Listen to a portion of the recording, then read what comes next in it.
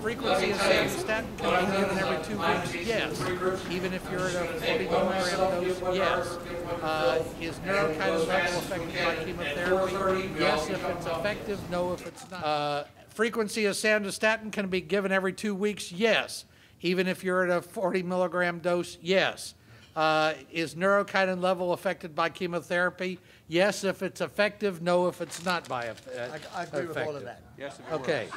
Yes, if it works. Documentation for Afinitor shows to watch blood levels if you're a SEGA patient. What are the unpublished levels for PNETs patients, and how do I let my doctor know what my blood level is? Is your doctor, whoever this is your doctor participating in a trial and knowing that, or is your doctor treating you off trial? My doctor is not treating in a trial, and he and Okay. I was under the impression that Afinitor had blood level. Yeah. Yeah, it does. Absolutely. I'm not aware of it. No. Yeah, they were used only in transplant patients. Right. Wasn't used in the trial. Okay. Yeah, and he needs to do the measurement. I mean, the things that affect your dosing of Afinitor is if you have renal insufficiency, and so it has to be adjusted. Or if you develop impairment of renal function, it has to be adjusted under those circumstances. The other things that the little warnings that I get, the little, he's squashing me. I've had this trouble with him for a long time in my life. I never let him... Moving right along. Moving right along. We'll talk later. Okay, all right. Okay, Boudreaux, here it comes, baby. Primary in the ileum, blood test, markers normal, serotonin normal, metastasis to the liver normal. Should I take out my primary? That was for you, sir. Yes. Yes, moving right along. How does neurokinin value greater than 50 relate to foregut, midgut? It's never been done in foregut. We don't know the answer. We're doing that answer. And so far it ain't been real big.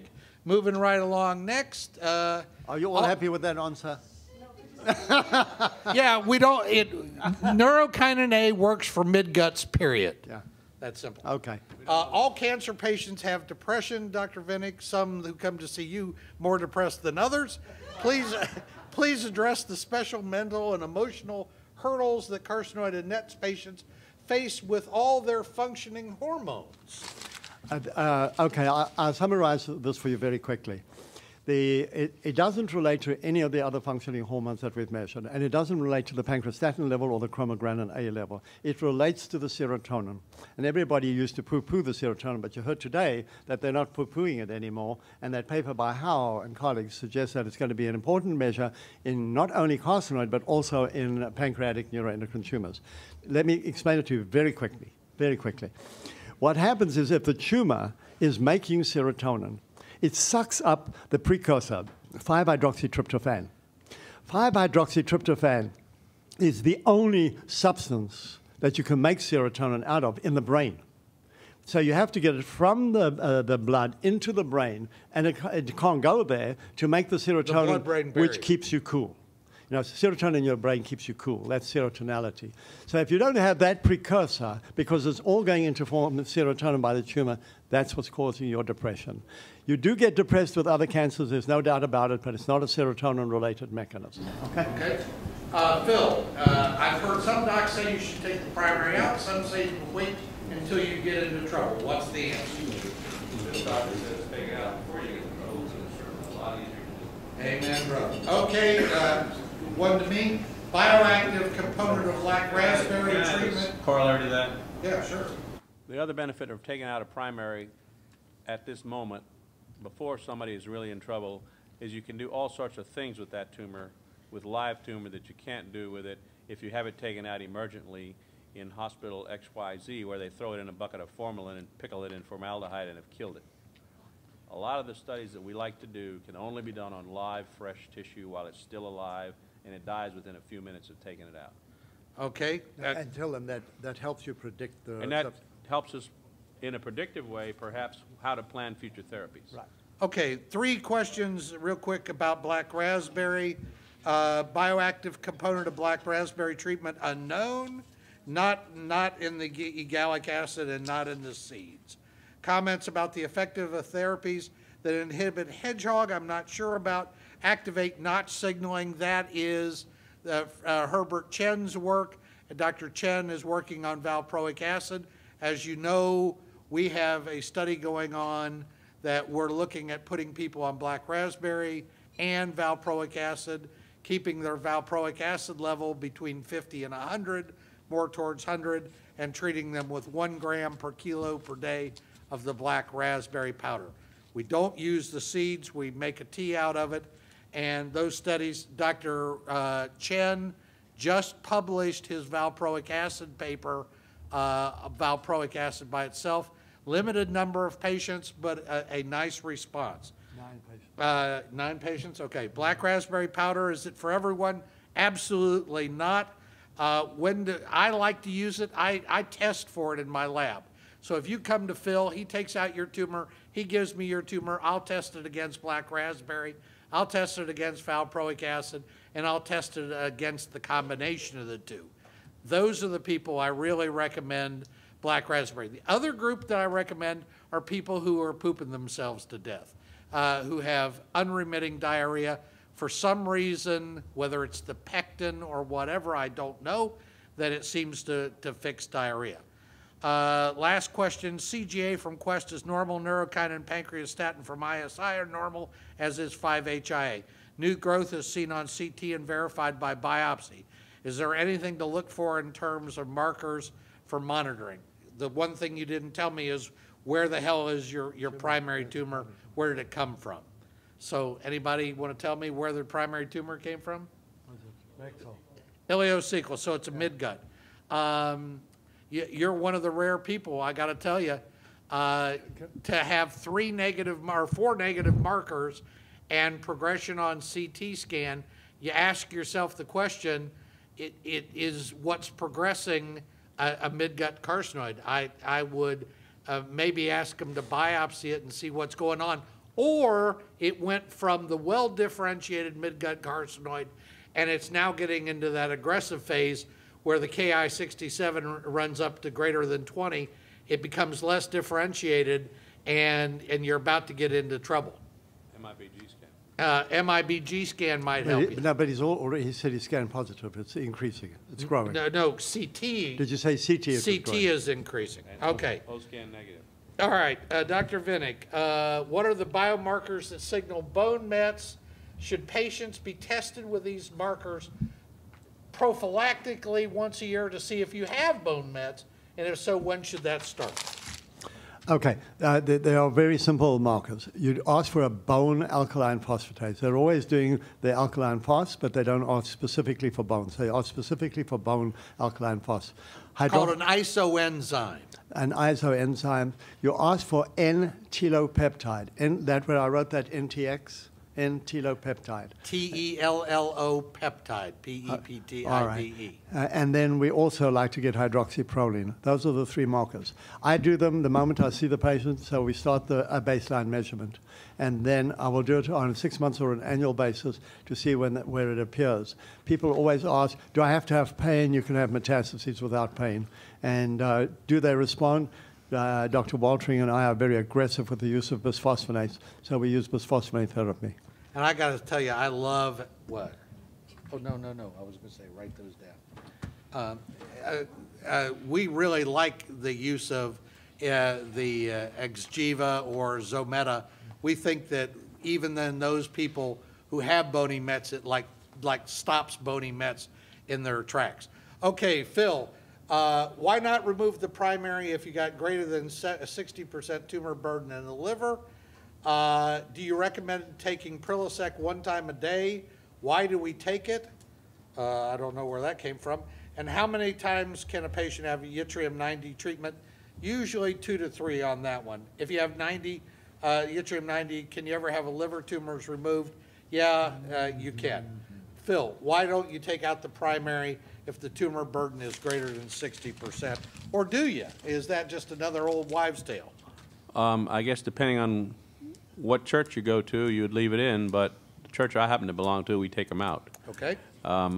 the other advantage is to really evaluate the liver and see, can the liver be debulked? Even if you can't do a 70 or 80% debulking, perhaps you can do even a less than that debulking, which would perhaps render the liver more amenable to liver-directed therapy, as well as search for extrahepatic disease, as well as, again, get tumor out for some sophisticated studies and analysis to see what other bullet we can put in our gun to go after this with besides wait and worry. Vinnick, Sutinib and Afinitor approved for PNETs. Are there situations where you think it's appropriate treatment for carcinoids? I think Lowell Anthony got at that. The data on the changes in progression-free survival were about 22%. These days you can do a whole lot better with other therapies. Certainly you can do better with Timidor and Xeloda with carcinoid than you can do with Afinitor. So I don't think it's going to find a real place. I think people will try it. People are going to do that. Do you think it's going to make a difference as to whether you have a well-differentiated, moderately well-differentiated, or not so differentiated? It hasn't been tested under all those circumstances. And it hasn't been tested. Right now there's a combination therapy where it's being tested together with Sandostatin. There's another trial where it's being done together with Timidor and Xeloda, another trial in combination with bevacizumab. Everybody's looking for that little edge that it could get in carcinoid, but that we will hear about down the road. Okay, Filippo, is it possible for a patient to send their records to a specialty team for an evaluation? Should the person spend the money and the time to see a specialty team, or should they just try to assume that the specialist will go over their case and render an opinion over the phone? The answer is it depends, like most things. We do that quite a bit, give an opinion to, at least to let the patients know whether it's worth the expense and the time for the trip, because we understand that it's real money that you have to spend to go places when this place is not close to where you are. The problem is that sometimes you just don't get the whole story from a stack of papers. Obviously, the stack of papers without the actual discs and without the actual images is a very poor utility for us. We really need to see the images, and even then, the images don't tell you the whole story. You still sometimes do need to see the patient to assess what the total options might be, whether they're surgical or medical or some combination. Doctor, I just need 1 minute. A nutritional assessment is somewhere along the way needs to happen, because that really goes into my kind of internal computer when I'm assessing risk, trying to recommend one therapy over another.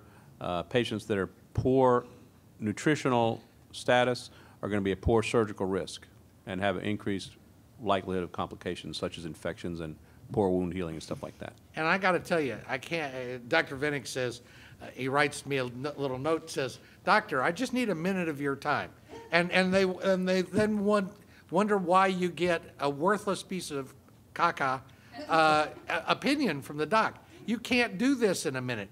It takes hours of time, and I can't bill for it. There's no way for me to bill for that. And if I did that for everybody, I wouldn't have time to see patients.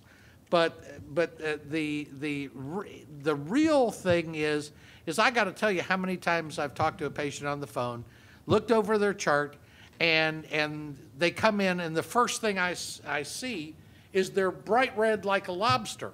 And I say, "How often do you flush?" "I don't flush." I say, "Look in the mirror." "Oh, I'm always that color."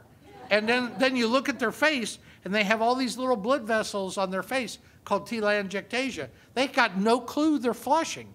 Their wife and their husband haven't seen them not flush for 20 years. And until I see them in my office, nobody else has picked up the fact that they flush. Anyhow, so if you can afford it, if you can get it done, go see a specialist. You know, it doesn't have to be the LSU team. It could be Dr. Vinnick. It could be Dr. Odorizio. It could be Dr. Wallen, Dr. Warner. There are a lot of people who are specialists. But we're the second team. Second team, well, or third, but we won't say. It's that South African soccer team thing. How do we know if our doctors or labs are using ISI or other approved assays, and how do we get them to use ISI or Quest? Turns out that in the old days, if anybody knows me, I recommended Quest out the yin-yang. Now I've stopped using Quest because they're using what I think is a subpar laboratory to do the pancreastatins and neurokinins, and that's Cambridge. And I don't trust Cambridge farther than I can throw it. I'll give you an example this week. I saw a guy, neurokinin 13, neurokinin 12, neurokinin 13, neurokinin 12, all done by ISI. Gets one sent to Cambridge, 113. Panic value, the guy is like clutching his chest with chest pain. I say, do not worry, we'll send it to ISI, 14. So I just don't trust it. How do you know? You get your doctor to give you the damn laboratory result sheet, and it will say right on there who did the assay. Cambridge, Cambridge or ISI or Ohio State for pancreastatin. And if it's Mayo Clinic, it'll say who did they send it out to. If it's Quest, it'll tell you who they sent it out to.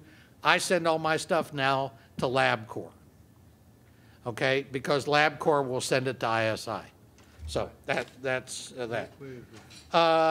Dr. Vinnick, I've been treated for rosacea for 30 years. Shortly after getting out of the Navy, was off the coast of Vietnam. Exposure to Agent Orange and asbestos. Would this exposure contribute to carcinoid or carcinoid syndrome?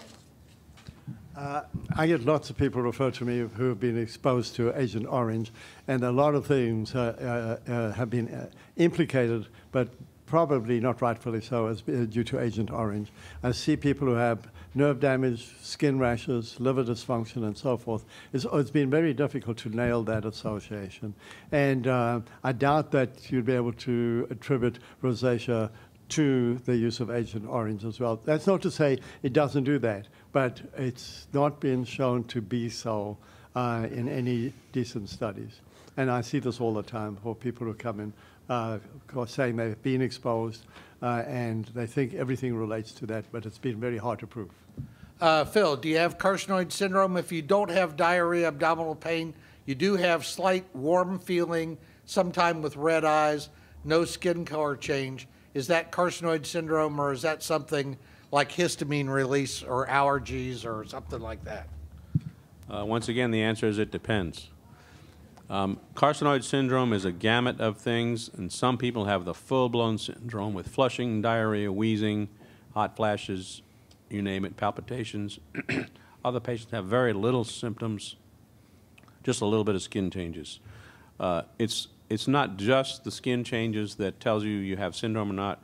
You really need to demonstrate some kind of a marker that's elevated that's been shown to be associated with some syndromic manifestation, whether it's serotonin, whether it's gastrin, whether it's some other amine or peptide that is known to be produced by one of these tumors. So it's absolutely possible that that can be the only manifestation of the syndrome, and we see probably a lot of what I call form fruste, incomplete syndrome, not full-blown, just a little bit of one aspect of the syndrome or another.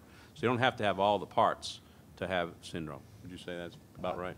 May I just... Please, hop right in. We're doing good on time. We have a half hour, and we got about 10 more of these. Okay. I think this is very important. We see a lot of patients who refer to us because they have one portion of the syndrome, maybe warmth or maybe heat.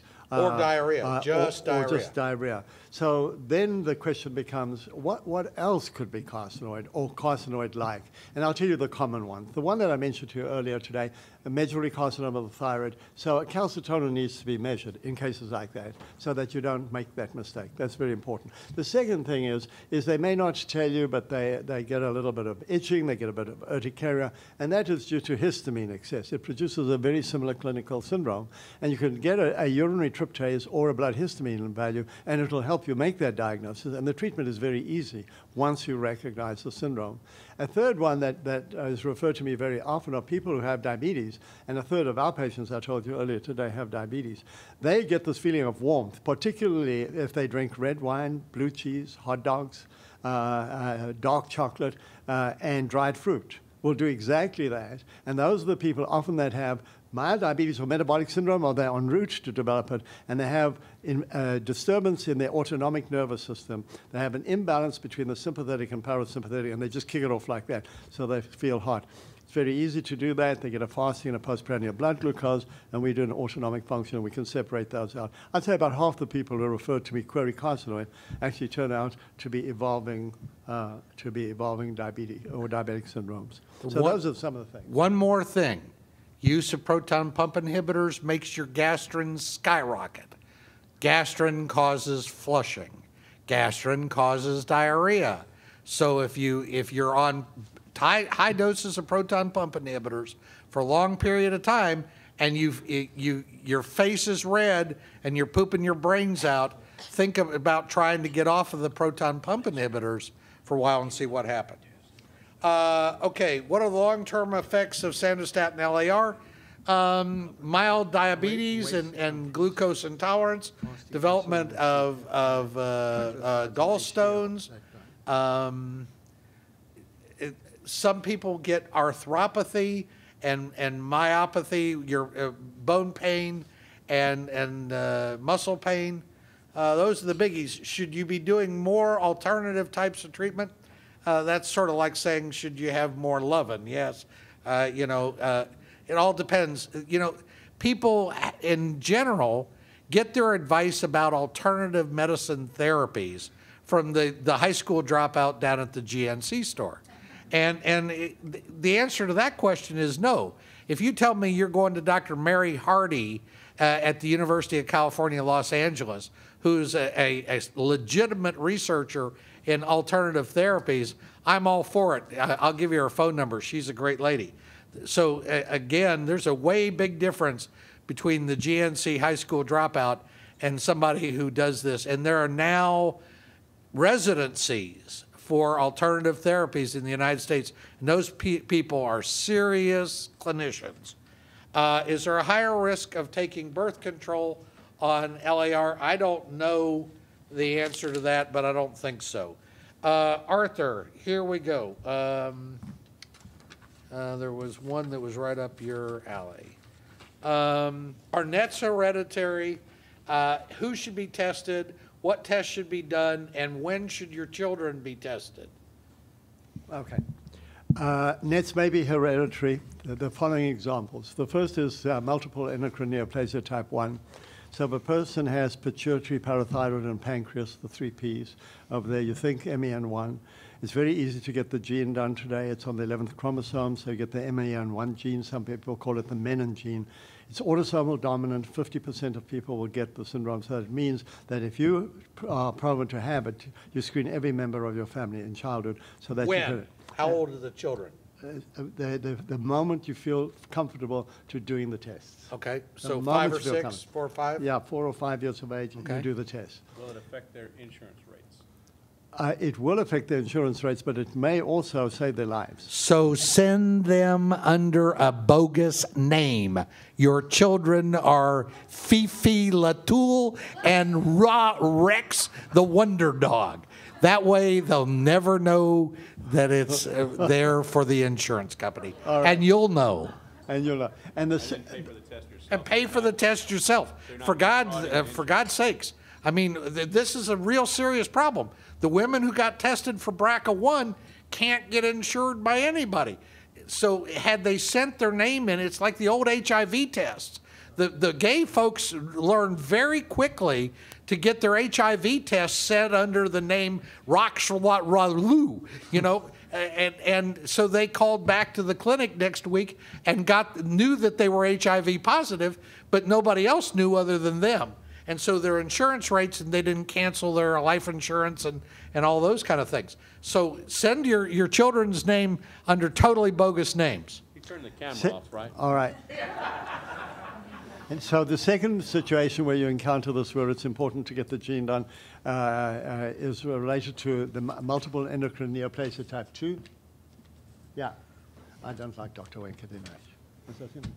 Okay. Well, the second situation, and the situation there is if people have hypertension, pheochromocytoma, cafe au lait spots that you can recognize as well.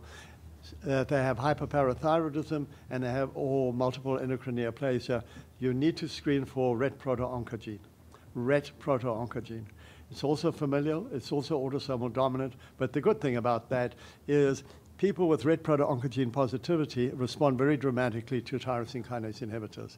That's how we came to treat pheochromocytomas and medullary carcinoma with that. So once you've established it. The third is a familial form of carcinoid. If you have more than one person in a family with carcinoid, a new gene has been identified, so you may want to find out where to go for these. We could list those for you and tell you where you can get the various things done. So MEN1 gene, red proto-oncogene, familial carcinoid gene. Those are the 3 genes. The last one I told you has just been done at Hopkins. That was it's not available in the public domain, and apparently it's inordinately expensive right now, and it's the days are too early. 3 genes. Chromogranin A test is positive, 5-HIA is negative. How is this reconciled? That's pretty damn easy. Some tumors make serotonin, some tumors don't. If you don't make serotonin, you don't have 5-HIA, but you still got a tumor, and it can make chromogranin. What's the best way? But they're false positives for chromogranin. And yeah, and that's what I keep talking about, proton pump inhibitors. Most common cause of a positive chromogranin A in America today is proton pump inhibitor use, antacid use. And severe hypertension and renal insufficiency will all produce elevation in chromogranin A. Phil, what's the best way to find an unknown primary if you got Mets in the liver? Put the tube in from this end and the one from this end until they meet, right?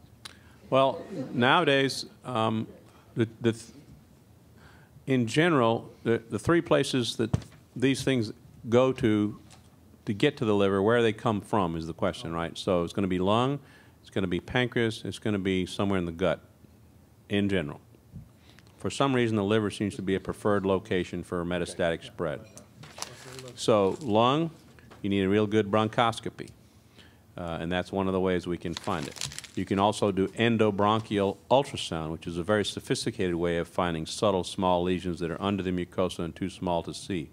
Foregut tumors of the stomach and pancreas, a very sensitive way for finding these small tumors that are not evident on ordinary scans like CT scans and Octria scans and so forth, and MIBG scans, are again endoscopic ultrasound. Very sensitive way for picking up. It's probably going to be the new standard for evaluating pancreatic, duodenal, and gastric tumors. Between the end of the stomach after the duodenum and the beginning of the colon is the problem area. Colonoscopy can evaluate most of the colon, and you can also do endorectal ultrasound for picking up rectal lesions, very sensitive. The problem is between where the small bowel starts and ends, that 30 feet or so of in-between intervening small bowel.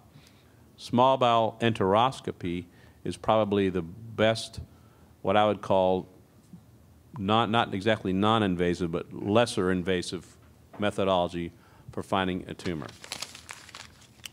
The problem is they're still submucosal, so if they're in the wall of the bowel, and here's the tumor, and you're looking in the lumen, you don't see anything.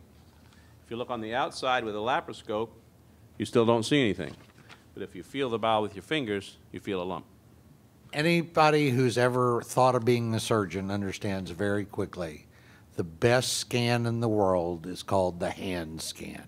God has never created a tool, and man has never created a tool as sensitive as the hand to feel small tumors. You can feel routinely 1 and 2 millimeter tumors in the bowel wall with your hand, and there's no test other than your fingers that's going to do that. Okay, one more question. Are those that have or have had NETs excluded from being a donor for all organs and tissue upon death? The answer is yes, except corneas. Will Kenner have yttrium-90 in 2002? Will Dr. Woldering run for the Republican Party? Maybe. Will a transplant be approved for carcinoid patients since there are so few organs? And I think we heard today the answer to that question is yes. Case by case. It's a case-by-case thing, and they've had to hire. I mean, I don't know about you guys, but I was really impressed. I mean, these guys have a multi-bazillion-dollar operation. I was fortunate enough to be asked to be a guest lecturer there. And they have hired their own lobbyist to go and lobby against insurance companies and lobby for people with neuroendocrine tumors. I think that's pretty cool. It's also a pretty Phil, sad how state can of you tell affairs where a primary tumor begins? that you have. And how do you know, and I get this question all the time, how do you know a tumor's a primary or a met? One of the person who wrote this implies that, you know, if your tumor is in the liver and their doctor is telling you your liver tumor is a primary tumor, you know, why does that sound ludicrous?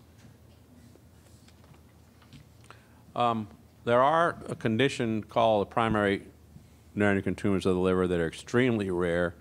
What we don't know for a fact is whether they were just, the primary tumor was never found and misdiagnosed, and so by exclusion we say, okay, it started in the liver. It probably does occur, but it's probably really rare.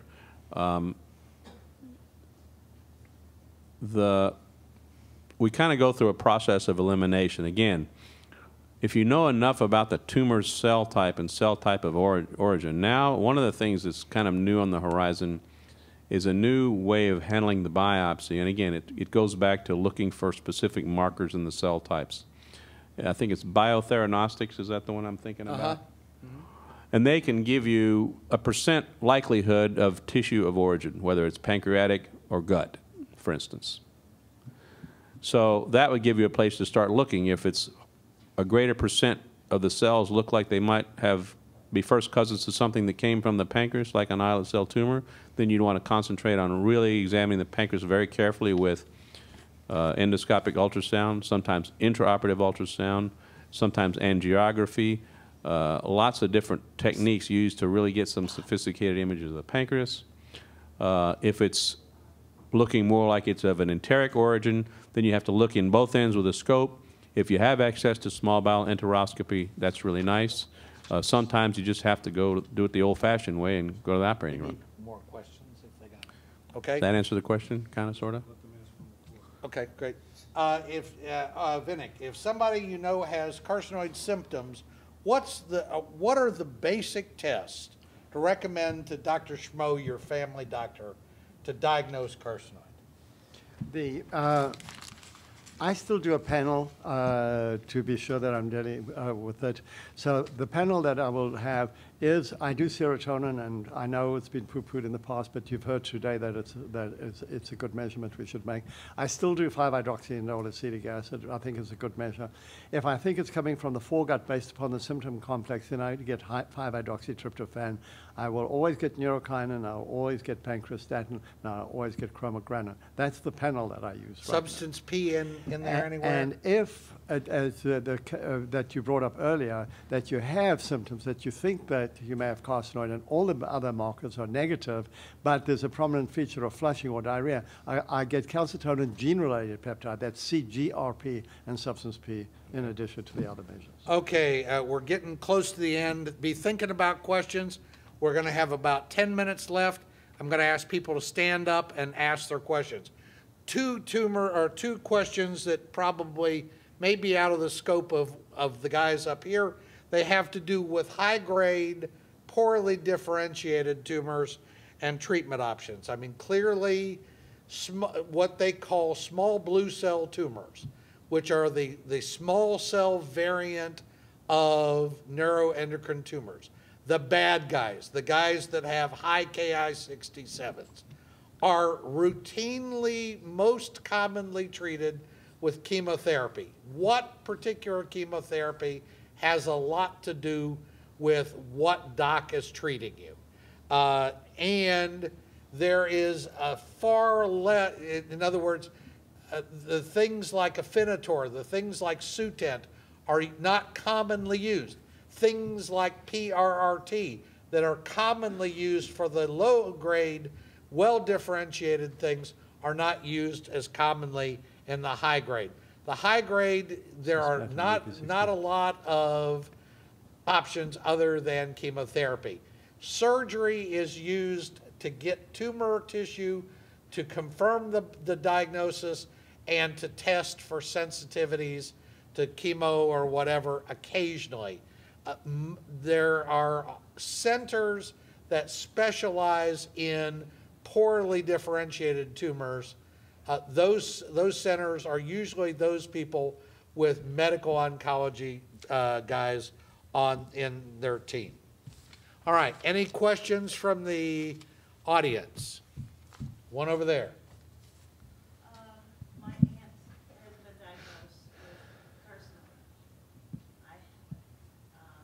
My son, that's rare, correct?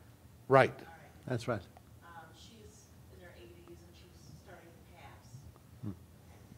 But my son, who's 14, 2 years ago, has been having the same symptoms, stomach aches, you know. Stomach aches in kids are about as common as earaches in kids. Okay, so that wouldn't of itself bother me. Okay, it wouldn't. The odds are overwhelmingly in your favor. Let's look at the personal nature of this. My mom had carcinoid.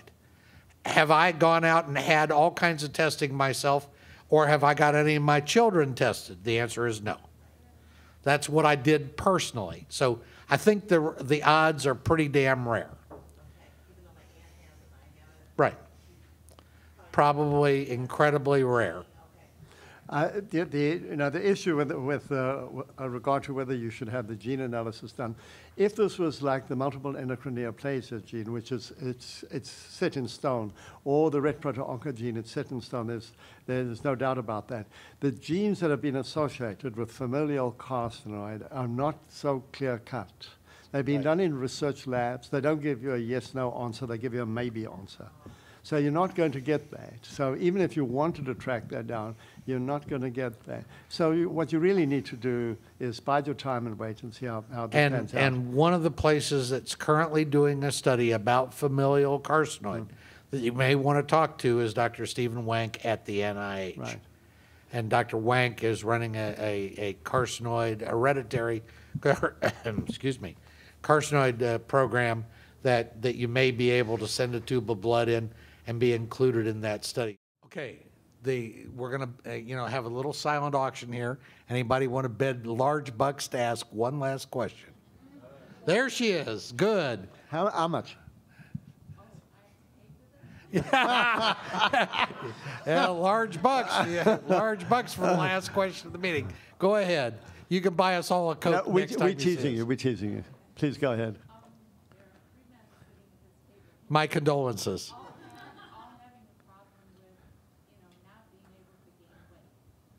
Jesus, can I come sit at your table? I'm coming. Don't move over, boys. Yeah, really. Not happy as I would be. So the guys can't gain weight. And they've all three had bowel resections? Okay. Have you talked to a dietitian, nutritionist? And what have they recommended? What? Protein. Genpep. Zenpep, okay. No, well, Zenpep is just a pancreatic. A pancreatic replacement enzyme. You're on octreotide? Somatostatin depot. You're on a somatostatin analog?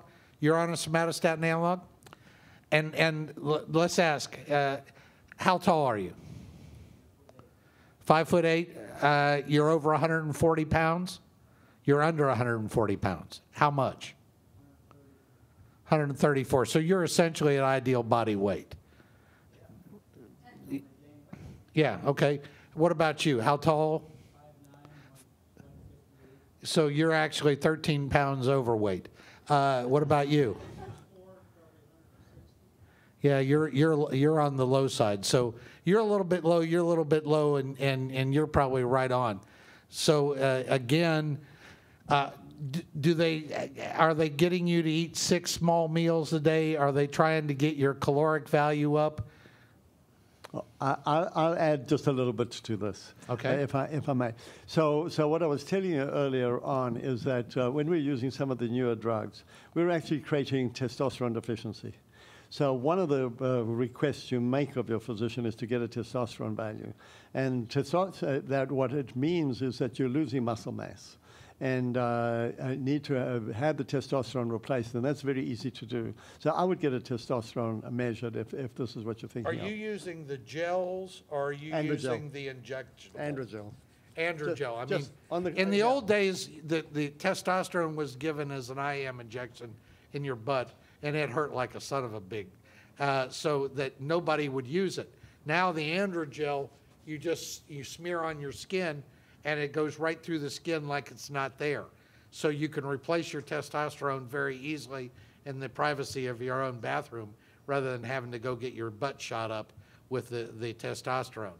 And it's a big issue. I mean, the number of people who are testosterone deficient, guys, is really very scary.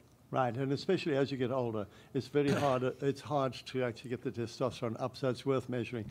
The second thing I tell you is a trick that I use in the clinic a lot. Is I use periactin. Periactin. It's a serotonin reuptake inhibitor, and it actually stimulates. Gives you the appetite. munchies. Gives you the munchies. It worked. There you go. You hear that? From her mouth Periactin to you. is one of those drugs that I never need to see. But it's very useful. A small dose. Yeah, Goodyear sent me a silver swimming suit for the summer with Goodyear down the side, so I'm not doing Periactin. All right, thank you very much. You've been a great audience. We'll see some of you in Dallas.